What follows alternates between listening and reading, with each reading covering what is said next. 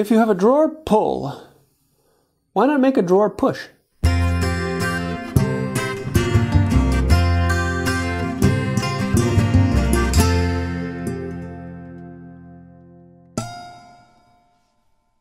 So we're almost done with this. We've cut almost all the pieces in it. It's basically ready for assembly. We just have to do a few finishing touches on it. And in this video, I just want to look at this drawer pull. There are a lot of ways of making drawer pulls, and I'm not going to go into historical methods and what they should look like and what they're shaped like. I really want this to be a video about experimentation and play around with it and find something that you like. There is no right and wrong. As long as you can grab it and you can open the drawer with it, that's all that you need for a drawer pull. And I want to kind of go into looking at turning this. We're going to be turning it on the spring pull lathe and having some fun with that. I will leave a link to the build for the spring pull lathe down below. It is a fairly simple thing and a great chance to experiment, play around, have some fun, and create your own style, your own creativity. So let's stop talking and dive into the work. Okay, this may look familiar. This is what I cut off of the leg, so it's about 6 inches or so long. And I want to turn this into the drawer pull. Now, for using the spring pull lathe, it takes a lot of time to knock off these corners.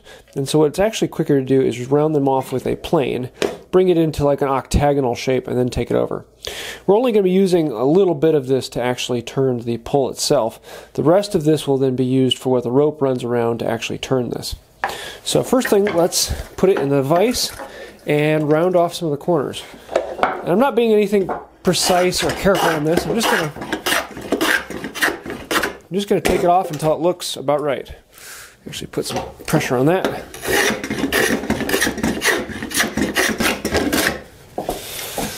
Against the grain. And there we go. Roughly roundish. Something like that. I'm going to find center on this and then put some points in that. One of these days I need to actually make a center finding jig, but until then this works fine. Just using a couple squares, one with a 45 on it. I'm going to keep, that was off.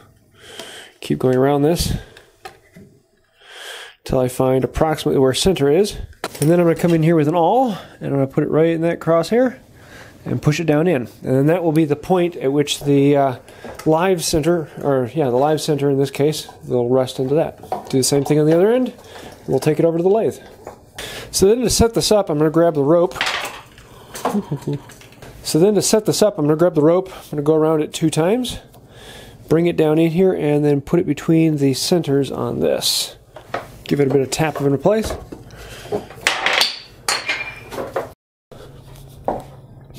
Then I'm going to take up the slack on this until it's up about as high as it can go. So I'm just going to keep wrapping this around until I get up high. So I have more stride. The higher I can raise this, the better, the more pull I have.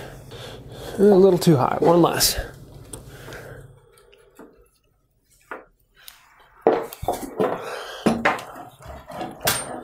There we go. Now let's set this in. I like to leave this a little ways away so I can get my fingers between the work and that. It just makes me feel comfortable. And because it's foot powered, I don't have to worry about the torque of catching, whereas with a powered one, I want to put this as close to the work as I can get it. And then I'm going to grab a roughing gouge. And a roughing gouge is basically just a really big gouge. And I want to create a round spot on one end, waiting until I get cuts all the way around. I still have a couple flat sides here to get into. So now I've gotten this fairly well round, and that's going to be the diameter of the pull. What I basically want to do is create a little ball here, and this will go down into a valley, and then I'll come back up to a flare. And then here, I'm going to cut this all the way down to a 1-inch diameter dowel, and that dowel will then be fed into the front face of the drawer. So I'm going to start back here up against what will be flush up against the drawer face, and I'm going to be using a parting tool to slowly cut in until I get down to a 1-inch until I get down to a 1/2-inch diameter in the middle.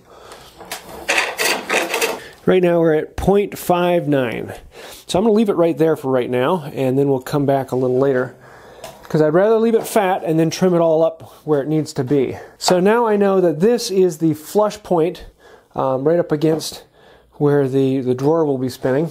Now I want to roll this in a little ways and actually create a bit of a gouge. So I'm going to come in with a scraper and shape it down.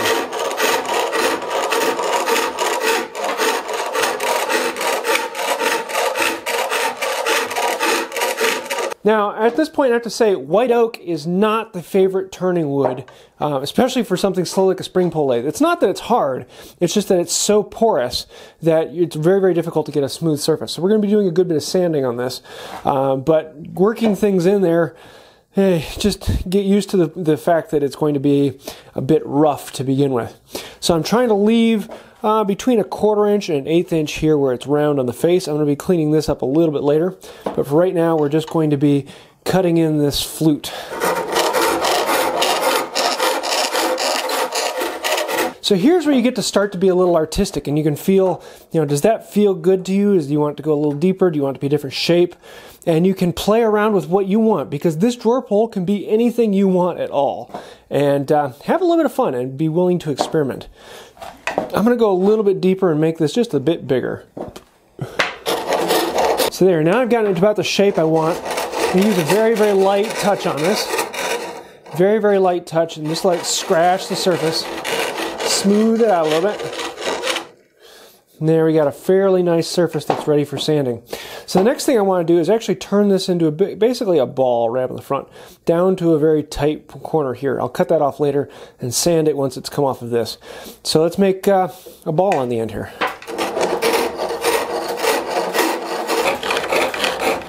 The last thing I'm going to use is a parting tool to come in here really close and kind of round out this end a little bit. I don't want to take it too much smaller than like 3/8 of an inch. It's much smaller than that, and I run the risk of breaking it because I have a whole lot of horizontal force in this with the spring pull. So now I've gotten the rough shape in. I actually want to come back and just kind of smooth it up a little bit. So I'm just going to lightly touch it with the scraper. Just smooth it out a little bit. Get more of the precise shape I'm looking for. Now at this point, I'm looking at it and it's thinking, it's looking a bit more like a doorknob than I want it to be. So I'm going to take this flute in a little bit smaller here, and I'm also going to flatten out this ball a little bit, make it a little bit shorter. Yeah, that's more the look I'm looking for in that. Let's take this flute in a little bit farther. And I want to get a smaller diameter than this, so I actually have a pin turning set of carbides with a very small diameter, and this should work pretty well for this. So now, I need to take this all down to 1/2 inch, well 3/4 inch away from the back of this. I want to take that all down to 1/2 inch. For that, I'm going to bring in my square carbide, and that'll allow me to cut down to it a little bit easier. So then as I get close to what I'm wanting with about 1/2 inch, I'm going to bring this in and check it again, 5.7, 5.6, 5.5, so I can keep going a little bit more until we get right down to just a little more than 1/2 inch. And that should be pretty close. 5.3, 5.1. I want to take it down to like 5.05. 5.01, 5.05. Perfect. So that is precisely what I want. Now before I take it off, I'm actually going to go through and sand it and shape it to what I want.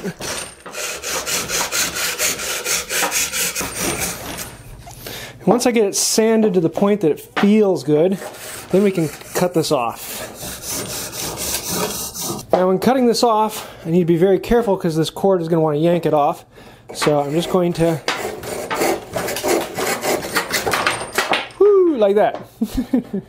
Now I've got this peg on here, I'll put this in the vise, cut that off, and clean up this whole piece. At this point, I want to come over here, use the saw, very nicely and cleanly cut it off. Should probably use a flush cut saw, but I forgot to do that, so oh well. And then I'm going to come in with a card scraper and clean up this end grain. And in a moment, you won't ever know that there was ever anything on there. And there we go, a drawer pull ready to be installed. So now I need to put this into this, and I want to put it center, center, center. So what I'm going to do is I'm going to measure down, and we're just over 3.5 inches.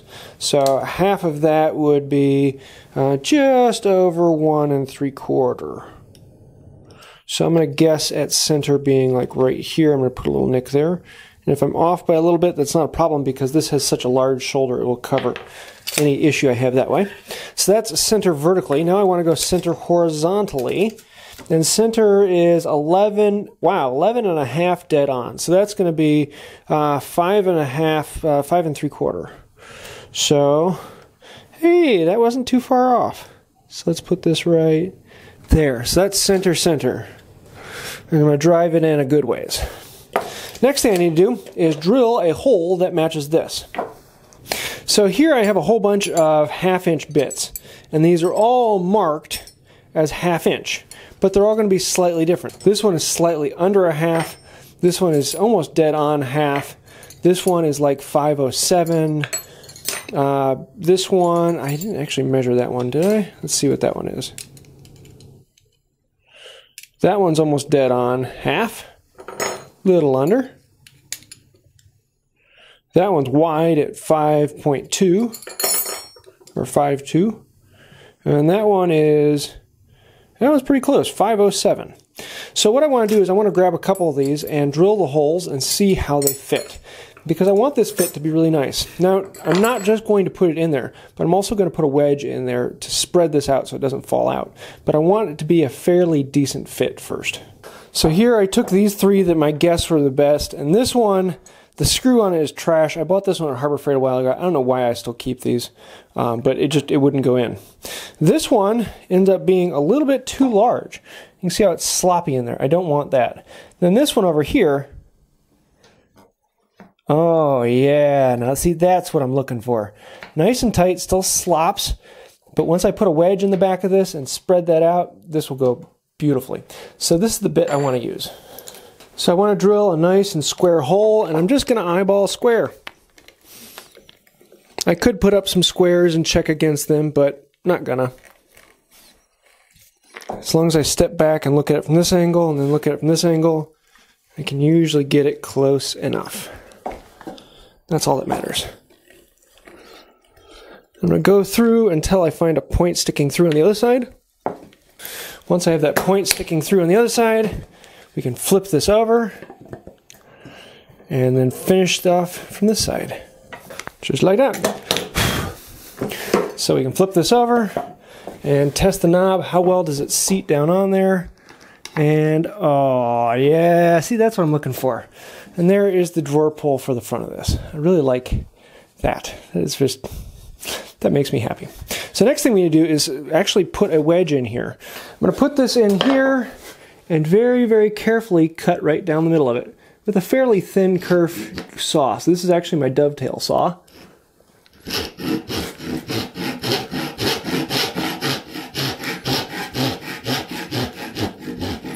I don't need to go down all the way, just a little ways.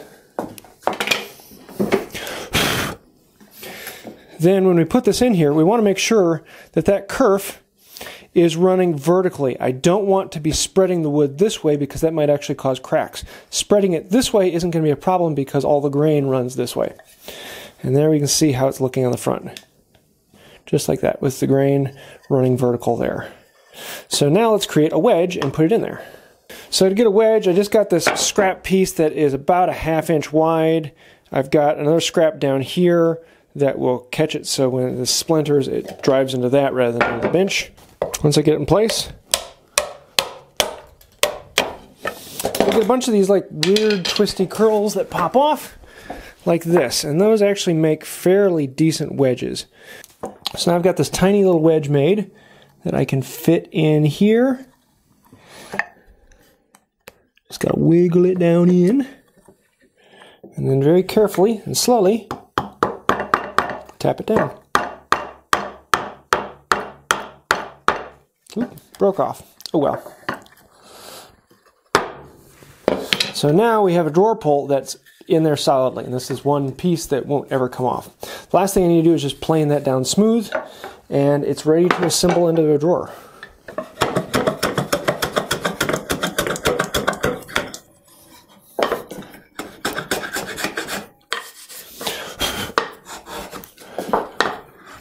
Down and smooth and pretty. There we go. Now I have a drawer pull on the front of the drawer. No glue needed. I hope you like this video. A lot of people are going to be saying, wow, that looks horrible. I really don't like that. And it doesn't matter because I like it. This is what I wanted it to be, and therefore that is my drawer pull. And you can express yourself in whatever way you want when you make your own. Speaking of which, if you'd like to follow along with the build, I will have plans to this entire build. I'll leave a link to those down in the description. And you can follow along in paper as well as on the videos here and make your own and express yourself and create your own bits of creativity wherever you want to in the piece. I do want to say thank you to the patrons on Patreon. You guys are the reason why I can do a deeper dive into these builds and put more information into them. If you'd like to find out more about Patreon or help out with that, you can do so right down there. Also, if you want to subscribe and see some behind the scenes footage, you can do that as well. That's about it for today. And until next time, have a wonderful day.